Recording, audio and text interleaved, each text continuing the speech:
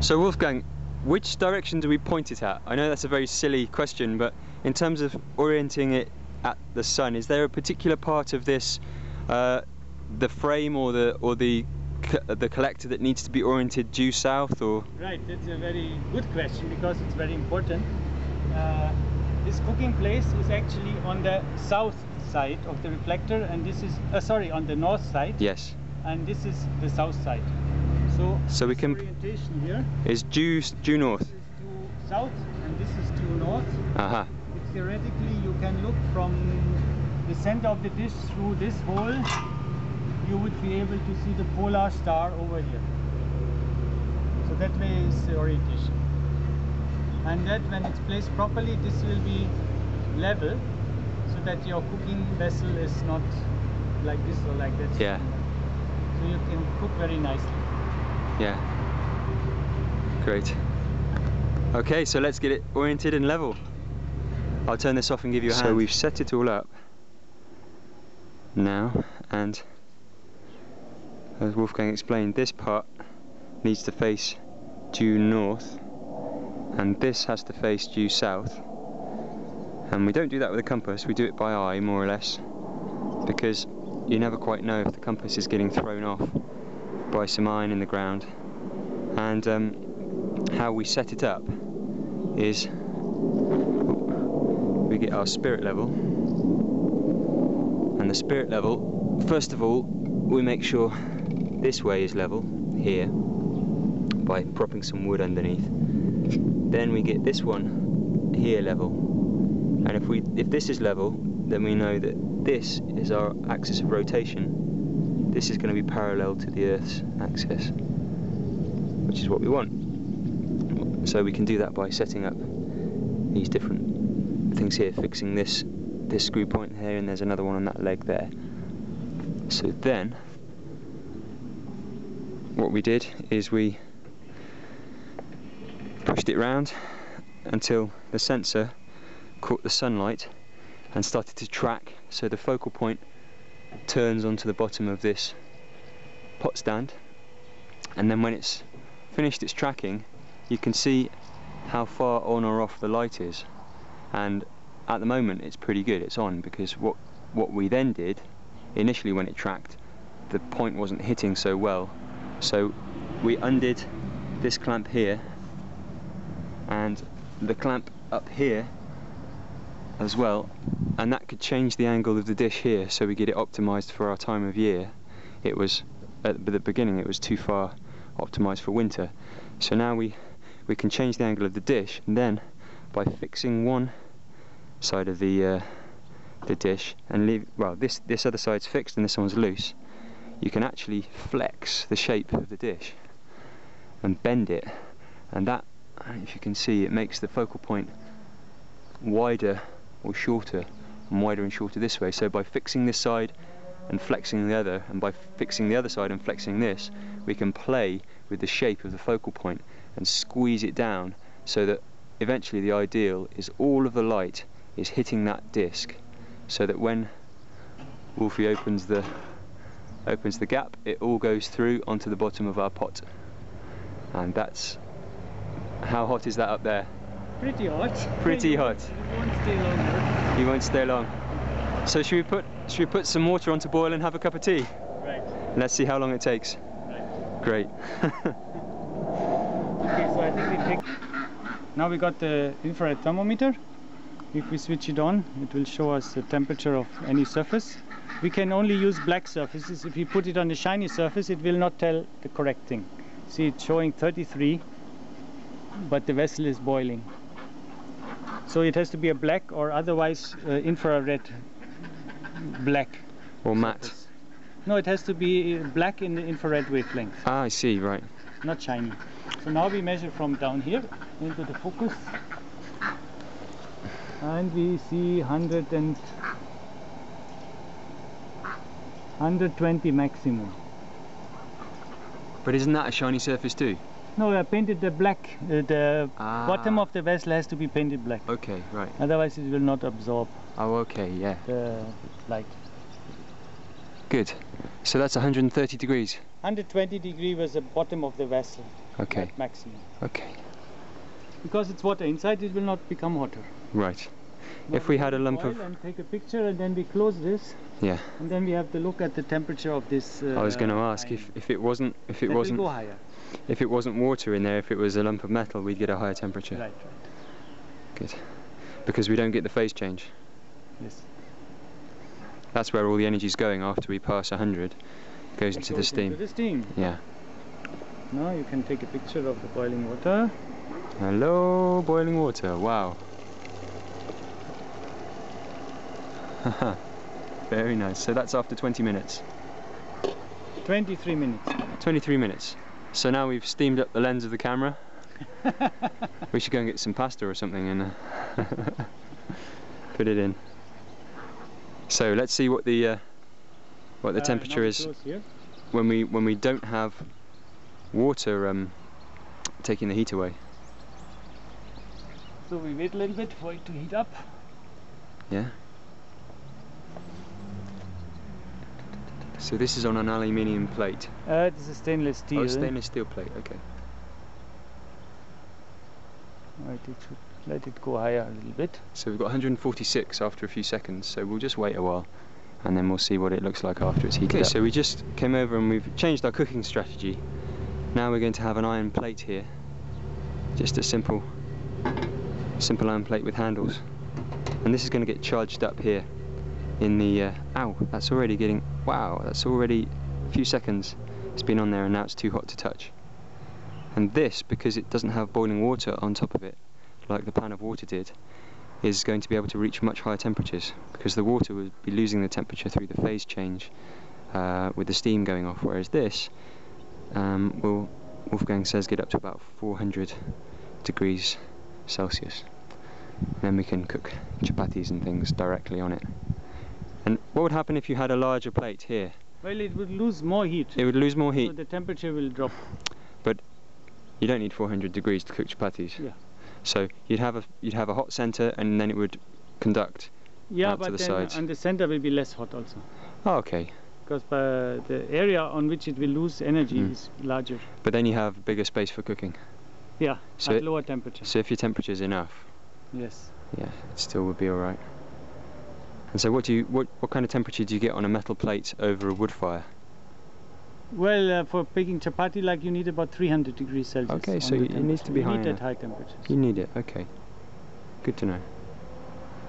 And lots of nice iron oxide in the diet.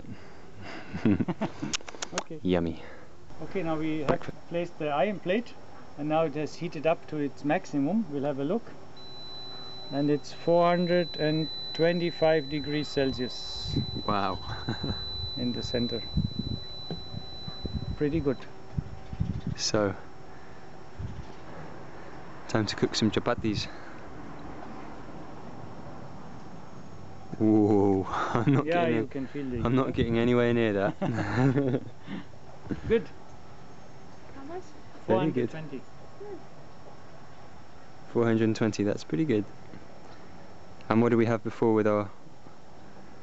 When we measured this before, when the trap was shut, we only got about 150, didn't we? Yeah. But you had a thought on why that was? Yeah, I think that was because it's not yet completely oxidized, and then it's still the effect of the shiny sheet, stainless steel sheet, and in infrared it's reflective still, and then it will not show the proper temperature. This instrument will only work for surfaces which are emitting 95% of the radiation at the infrared. So when this is black, we'll get much better readings off of of this. Okay. Just have to let it rust and cook a little bit more. Wow. There we go. Great. Thank you. Okay. If you want a comfortable cooking height, you can install your reflector like this. Here we have some steps leading up. So these are the potatoes simmering away, but the trap is actually shut. So this is just the low heat setting. What happens if we open it?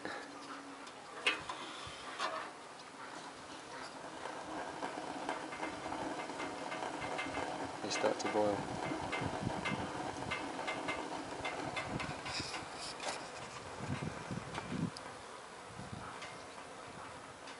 Pretty good. Great. That's lunch. So this is something you can do when you're not busy designing and building these. Cooking. You can come and enjoy cooking on them. Great. So what's for lunch? Omelette. Omelette. Mm. Great.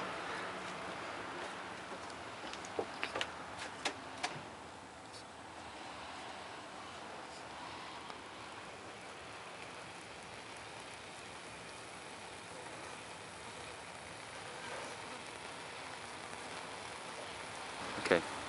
So here we have a small baking oven connected to the 8 square meter Scheffler reflector. Here we have only a short period of sun, so in the morning it's automatically facing the east. It will rotate until noon, heat up the oven, and whenever we want to bake, we can bake here up to noontime or a little bit later even. So your oven's always hot and waiting if there's any sun? Yeah, exactly. So it's very convenient that way. You don't have to decide whenever you want to bake, you just do it. Temperature? Temperature is going up to 350° maximum. Wow.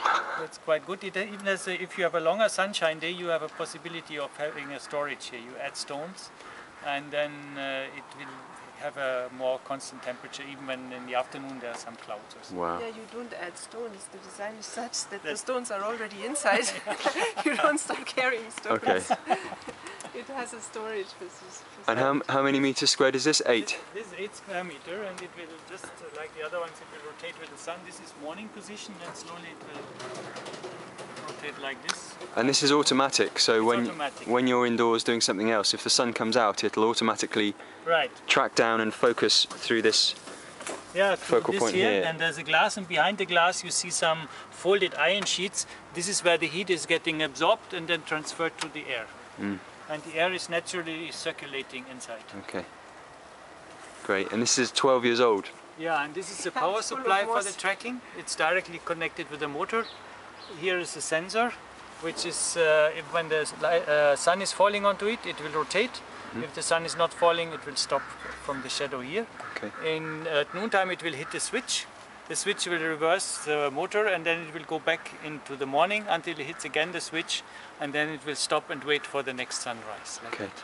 Very practical. And is this similar to the sorts of systems that you built in India? Right. This is more or less a type of system. Here is 8 square meter. In India, many of the systems have 10 square meters, and industrial systems normally have 16 square meters. And what are the applications that they would use an 8 square meter or a 10 square meter for in India? It started with direct cooking, like here was a cooking place with a 30-liter vessel. Later it shifted to steam cooking, like the reflectors would boil water, remake steam, and the steam would be piped into the kitchen to heat the food. Yeah. And later from the steam it came to industrial applications, because industries need a lot of steam. And then we moved out to the 16 square meter design. So you said in India they also have Scheffler mirrors powering double jacket steam vessels for pasteurizing milk. Right, yeah. Right. Like quite a number of installations use this technology of double vessel. It was the original way of cooking there. So we just replaced the fossil steam with the solar steam. And they still have their gas or wood backup? Right, that was kept as backup, because even there in India you have the monsoon, you have some days which are cloudy. Yeah. Great. So we'll see what the solar radiation data says for Poole, whether or not it's going to be possible.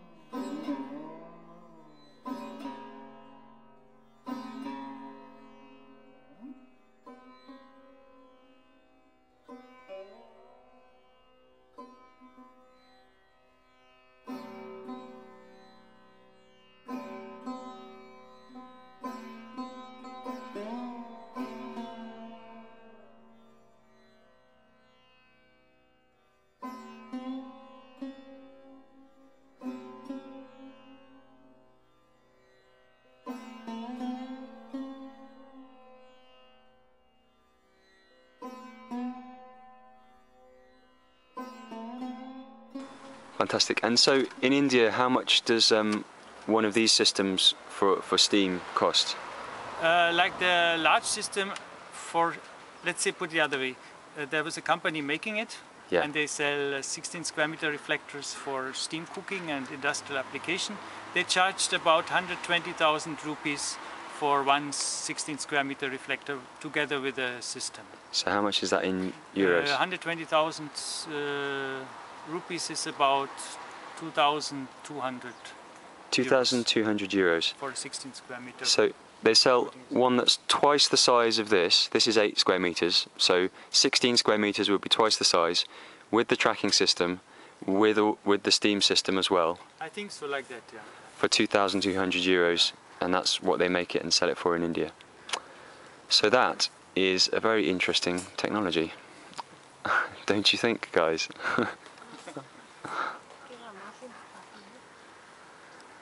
Muffins.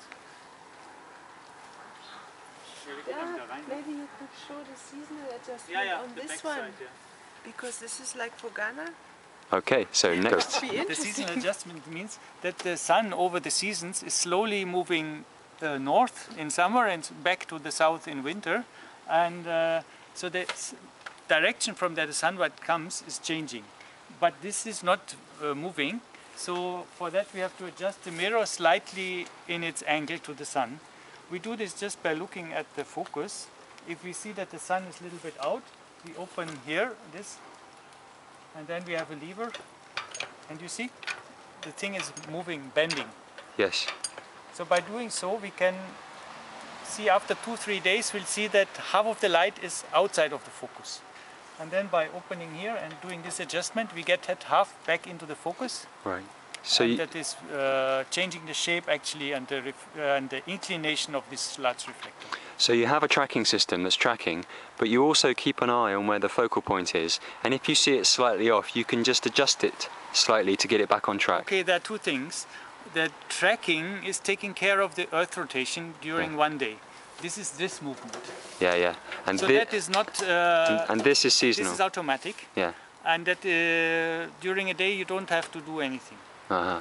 Then after some days you will notice that the light is slightly off. That we call the seasonal movement of the sun, which Yeah. is take place over many days. Mm. And then you see some light is off, and only then, once after a few days, you have to do this type of adjustment. Right, A right. little bit, and then lock it again. If it's after some days, this will touch here. Then you have to open this and Yeah. go for the next. Right.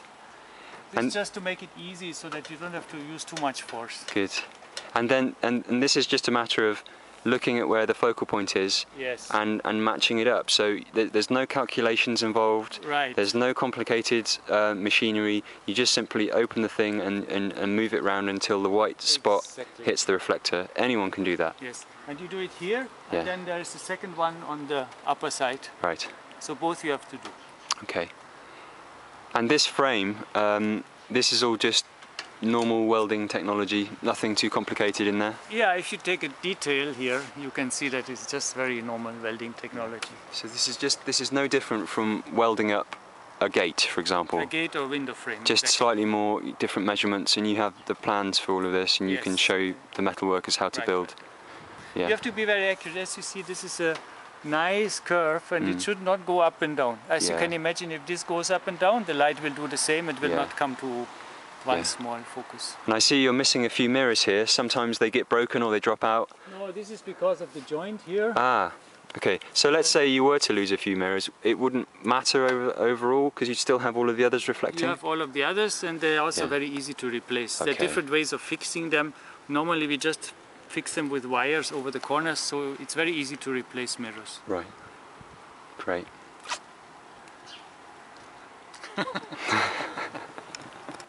So here's the baking oven we looked at yesterday. Now it's sunny. What's the temperature in there? 230. 230 degrees. And is that an 8 or a 10 square? This is 8 square meters. This is 8 square meters. And so it's just set up to automatically track all the time and keep the focal point on the oven. If I disturb it. You see it tracks back. There we go. Great. And so you've always got a nice warm oven if you want one. Fun? You always have a nice warm oven if you want one. Yeah.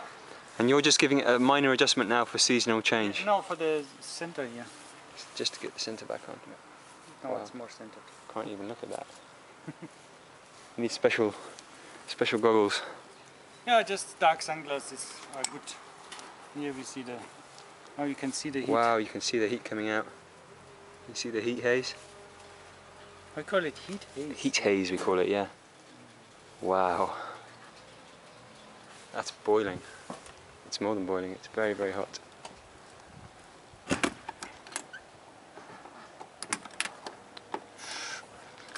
You're very good at metalworking. Yeah. Okay, now Great. go to breakfast. Second breakfast. So here we see a solar tunnel dryer. Maybe you just ask me questions also, Yeah. then it's easier. So yeah, so let's start at the back here. This is the air intake, isn't it? Air intake with a computer fan of about 2 watts. It's important to have enough airflow so that the temperature is not going above 60 degrees Celsius. Or depending on what you want to dry, you also might need higher airflow. And you want the airflow to get the humidity out as well, don't you? Yeah, Yeah. definitely. And then here you have a panel of 12 volts. 12 volts and 2 watt power. 12 volts, 2 watt panel. Yes, exactly. And you can just buy these for a few pounds, a few euros. Right. Yeah. Well, yeah. You have to match the panel with the ventilator and the radiation you normally have. Aha. We prefer if it's even running at low radiation conditions, because then it will not get too moist. Even the sun is not shining, but air will be passing through. Good. And keep it from getting fungus. So that will even operate when there's no direct radiation, it will operate off of indirect. Yeah. Depending on how you match the panel with the Yeah. ventilator. Good. Then if you open here, we have the plastic cover from greenhouse, ultraviolet resistant. And we can open it, then we see here a section of black surface. This is just wooden. That's just wood painted black and styrofoam insulation underneath. So there's polystyrene insulation underneath, yeah. And this is a preheating This- section. Plastic. Like air will enter cold here, then Yeah. slowly get preheated. And then this is the section where we place the food stuff. We preheat, and then here it's absorber plus drying section. The food will also absorb, add some heat, and at the same time it will use heat to evaporate the water. So here we have about a constant temperature, while here we have an increasing temperature. So And so the drying result is quite even. This is almost the same time it needs as the last one. so this is just plastic garden mesh. Yeah, with a gap so that raised air up can on still some- go a little bit underneath. And this bit here is just the same wood that you just didn't bother painting, Exactly. because you don't really want paint next to your food. Right. Anyway, but the food is covering the area anyway. You talked about the food being an absorber. Do you mean in terms of the thermal mass of the food, absorbing the area, some temperature? The food is covering this area, so everything laying here will absorb the light. Ah, so they will act like a kind of a collector as well. Yes. So Yeah. this is also collector, but also the food. So this is a bit of leftover apple. Right. Very good, very tasty. And then we can close. We can load it from this side and then also from the other And side. you can load from both sides. And how long is it? It's 2.2 meters long, this one, Yep, and 1 meter wide. great. And what's happening at the other end? Here is the air is pushed in at this side, and then finally the moist, warm air is coming out from this side. Okay. And we put every mesh so that the insects cannot come in. That is Yeah. important. Yeah. Wonderful. And so underneath you've just got the styrofoam Yes. at about, what's that, about 5 5 centimeters. centimeters. Yeah. Easy. Great. Well, we'll have to make one of these.